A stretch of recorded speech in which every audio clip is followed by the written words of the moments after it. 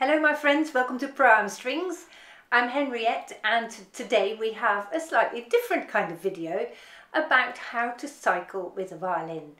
And this video I've made for two reasons. First of all, it is a subject very close to my heart because I tend to commute all the time with my violin on my bike and I get asked about it quite a lot. So lots of my pupils come to their lessons on their bicycles and parents ask me all the time if I can recommend it and how they should go about it. So I thought it might be a subject that might interest more people. In this video I'm going to talk you through things to think about when you think about commuting with your violin. I will also show you what not to do that I've learned from bitter experience, things that don't work, and then towards the end of this video I'll take you outside and show you my setup on my bike.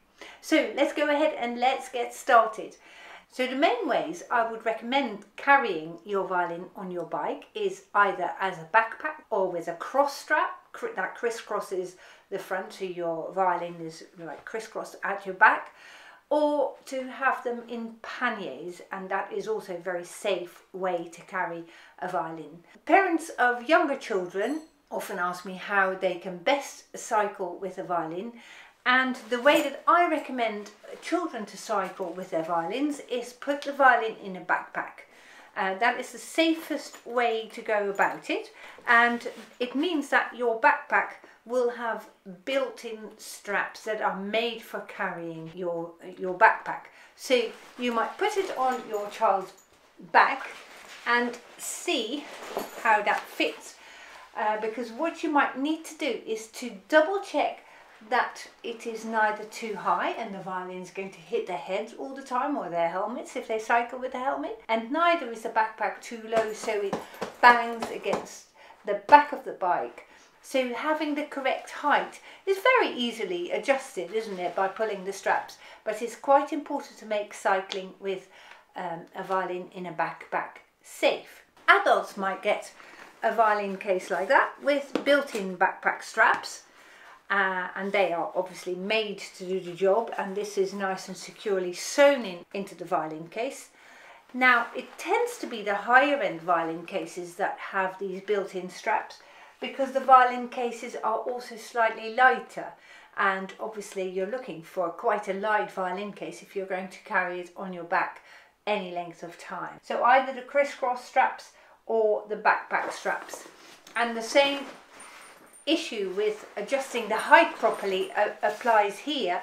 You don't want to have this violin case too high so it interferes with your head, and neither do you want to have it too low so that it sits on the back of your violin and it rattles there. But you know, with these straps it's quite easy to adjust the right height, isn't it? I know of some motorbike riders who commute with their violins on their backs, and they complain that if the violin sits too high, that bit, the top end, will catch a considerable amount of wind, so it makes the whole thing less stable. So that's another thought for you to consider. So I recommend going for the purpose-made backpack straps. If I don't use them, I can take them off and hide them away inside this violin case, so that all is neat and tidy and it is not rattling about. Let me give you a couple of ideas about how you can manage the inside of your case for a safe transportation on your bike. What I'd like you to try is to see if your violin rattles, and this you want to try and avoid. How can you avoid that? By perhaps getting a little cloth and wrapping it round here like that, and then it's strapped in much more securely. Still it rattles a little bit, so I might grab a tea towel or something and put it round the instrument so that you get rid of this. Although my case is fairly nicely padded and I always travel without a tea towel, it does make a difference when you strap it in properly. Secondly, you want to make sure that this lid or any other lid that you've got in your violin are properly secured. Like it's happened to me in the past when this wasn't properly closed. Now I do carry a lot of junk in there, but what you don't want to have happen is that your heavy mute, for instance, if this opens up during cycling, your mute falls onto your violin, because that is going to scratch your instrument, isn't it? So you make sure that this is absolutely properly closed before you start travelling. The bows are also properly strapped in at both sides so that they don't drop down on the instrument when you lift the case up. I mean, this is not specifically for cycling, but it is also for when you walk with your violin case, obviously. And then I've got this little protective cover over the top so that the bows also do not touch the instrument. There are lots of violin cases that I see that have got loose straps that you clip on the violin cases. They're not really suitable, so you have to always mistrust connections like this, for instance, or this one. This would look a lot sturdier, and I would say if you have the choice, then go for this one, not that one. But this one can actually, if it gets caught, can unclip itself.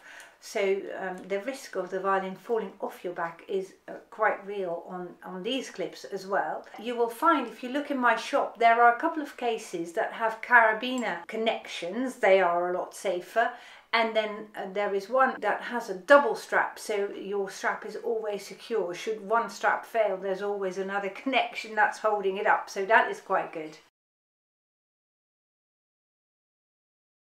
I can't reiterate this again, these clips, and especially the plastic version of these, please stay well clear, because they're just too insecure. Before I show you how I cycle, I want you to be warned that you should not really carry a violin in a front basket on a bike, because it affects the balance too much.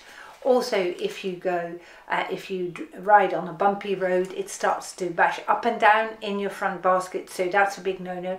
And certainly be careful that you don't ever have the violin in your hand when you cycle. Again, that is a risk for balance, but also you can't steer it properly. And if it gets in front of you crisscross, you're simply too wide to ride in traffic. Now, people also, I've seen many different things in my career. People sometimes strap the violin to their bikes, and that is very risky as well, because if you fall over, the case may get stuck underneath your bike. So I definitely would avoid strapping the violin case to the bike unless you've got it in a dedicated carrier. And in a moment I'm going to go outside and I'll show you how I commute with my violin. So after many years of cycling with my violin, I think for me I've found pretty much the ideal setup. So you can see I've got two pannier bags that come away from the bike. I'll show you that in a minute. On the left hand side, on the inside, the curb side of my bike, I've got my violin. And as you can see, I've secured it with a strap just to make sure that it doesn't move. So I've got that as an extra security. My violin's quite high up, but it's fine. It doesn't touch my feet when I pedal, and it is very secure on the bike. Then on the other side, I've got space for my books and all the other junk that I tend to carry, and it has a reflective section. In this case, the brand name, but you know, there is some reflective stuff on there as well. I can very easily take the bags off. Just simply touching this handle undoes the little clips. To take the violin off, I just unclip this, get this out of the way, and take it off here. So it couldn't be easier really. Putting it back on as well, like this, securing it with the strap.